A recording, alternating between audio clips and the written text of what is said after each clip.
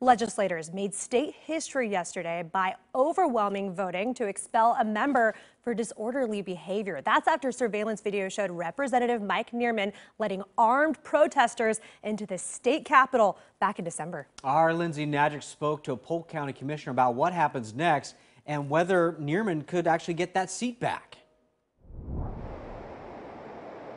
Well, county commissioners now have 30 days to fill that vacant seat. And I did learn today former Representative Mike Nearman may not be out of the mix.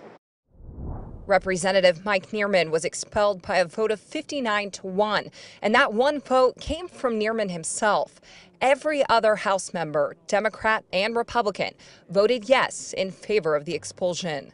I direct the Chief Clerk to notify the Secretary of State that House District 23 is vacant.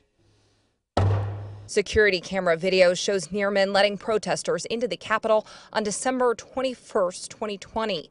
He's also one of 11 people facing criminal charges for the breach. At yesterday's expulsion hearing, Nearman testified, saying, "Expelling me won't make this place safer." So what happens to his vacant seat? County commissioners have 30 days to appoint someone.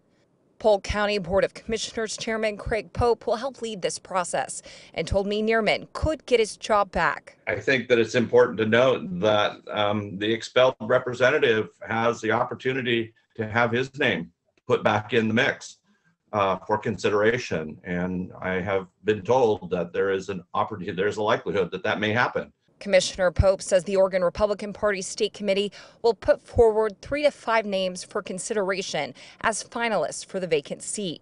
Those names will then be voted on by commissioners from Marion, Yamhill, Benton, and Polk counties. I'm ready for this to happen. This has been a sad and difficult process. House District 23 needs a representative. Whoever is chosen will fill the seat for the remainder of the term, but as of now, Commissioner Pope had no idea who's being considered.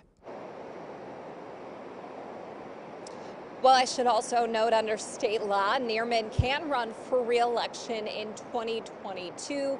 I did reach out to him today to find out what his plans are, but I have yet to hear back.